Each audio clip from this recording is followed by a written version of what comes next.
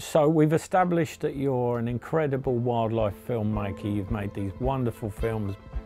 I would argue that 90% of all anglers, if you said what is the greatest series or film or program ever about fishing, it's Passion Wrangling.